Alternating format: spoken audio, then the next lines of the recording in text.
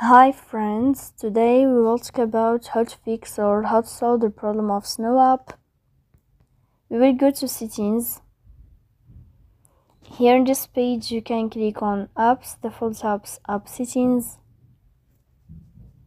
In this list you have two choices. You can write the name of Snow app here, or you can just follow the alphabet of the application. You will search about the alphabet of S to find the application of Snow here.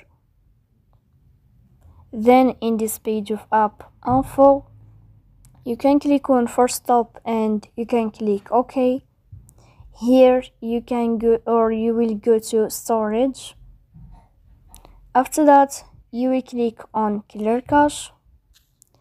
In the end you can turn off your phone and you can wait a moment to turn on your phone again. So please don't forget to support us.